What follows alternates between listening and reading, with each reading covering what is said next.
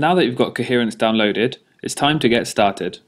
In this video, we'll see how to set up some Coherence parameters and start a cluster from the console. We'll also look at Coherence start log. Before getting started, you should have downloaded and extracted Oracle Coherence to your workspace. You'll need at least version 3.7.1. Okay, let's start. I'm using Windows 7 as the operating system, Coherence 3.7.1, and JRocket 1.6.37 64-bit as the Java development kit. You don't have to use JRocket, you can use any standard JVM. You could also use Oracle VirtualBox to set up an Oracle Enterprise Linux virtual machine on your usual Windows machine. If you want to experiment with Coherence installations, you could try some pre-built virtual machines for Enterprise Java development, downloaded from the Oracle VirtualBox main page. Now that we've downloaded and extracted Oracle Coherence, you'll be able to see some Coherence batch files under the bin folder. To start a Coherence server, we can use the cache server script file. Before running it, let's look over some parameters. We can set many JVM and Coherence parameters here. We'll just change the heap size parameter to 2 GB. We'll save it. After that, we'll start the Coherence cluster. In order to start the cluster,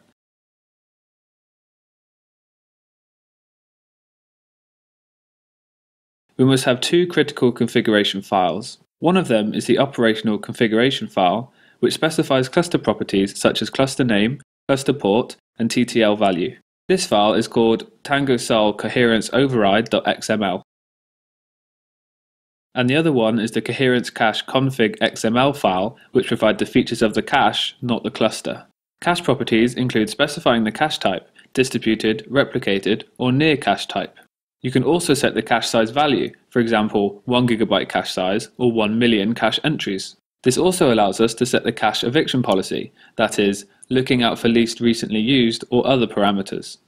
If you don't specify these parameters explicitly, Oracle Coherence uses the default XML files from the coherence.jar file.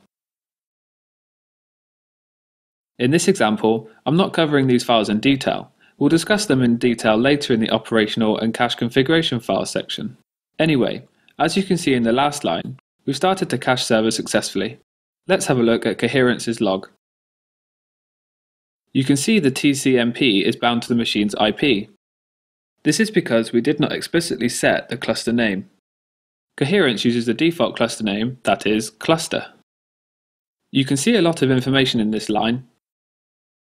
The JVM process ID and role of this server is Coherence server. You can also specify another role name in some configuration files. We are using Grid Edition as it is the most powerful one. The CPU and socket count of this machine is 4. The master member set displays all the membership information of the cluster, including the current server. This member clause gives information about the current server, ID, and other information. The oldest member clause contains information about the first server that joined the cluster ahead of all other members, while the actual member set gives information about all the members. Recycle millis keep track of when a member doesn't respond to a request for more than 120,000 milliseconds. Such a member becomes a recycled node.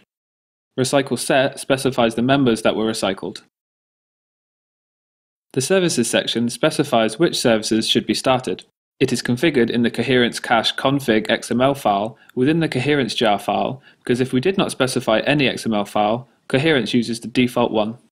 We then come to the standard default cache server clause, where we have a cluster with one member. If I add a new member to the cluster, they'll communicate with each other. To test it, start the cache server script in another console terminal.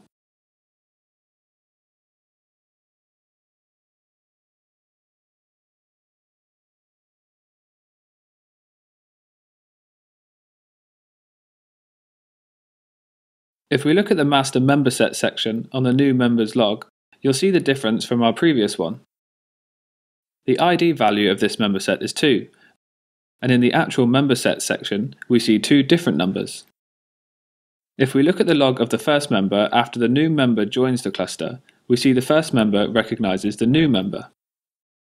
If I shut down a member, the other member recognizes this, and according to the chosen cache type, Coherence will do whatever needs to be done. In this video, we've learned how to start a cluster and how to look at the Coherence log. You'll be able to start the cluster and understand what's going on there by looking at the output logs. In the next video, we're going to learn how to access the data grid from the console.